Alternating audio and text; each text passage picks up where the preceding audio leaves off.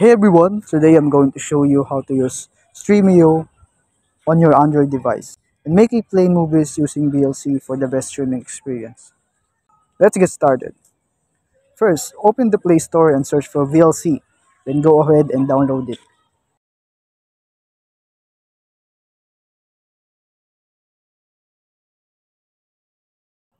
Once it's installed, open your Google Chrome browser.